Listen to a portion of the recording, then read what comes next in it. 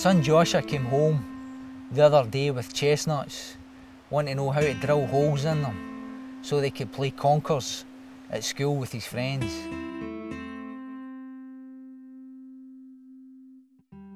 Immediately it took me back a few years to my own childhood. I remember scavenging around through the autumn leaves looking for chestnuts.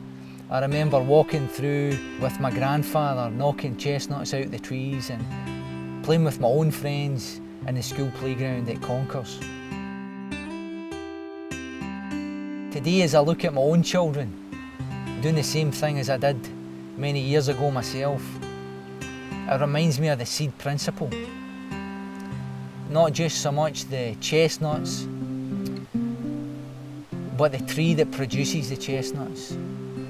As I sit here, I wonder how many generations of families have walked under this tree.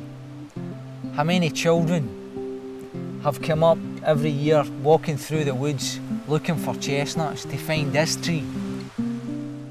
Looking at the size of the tree, looking at the strength of the tree.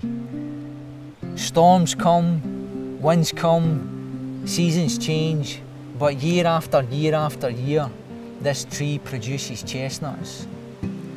At Cornerstone Church, we're building an enduring, great, contagious congregation.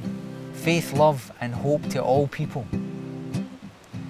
The actions we take today and the seeds that we choose to plant today will have an impact for generations to come.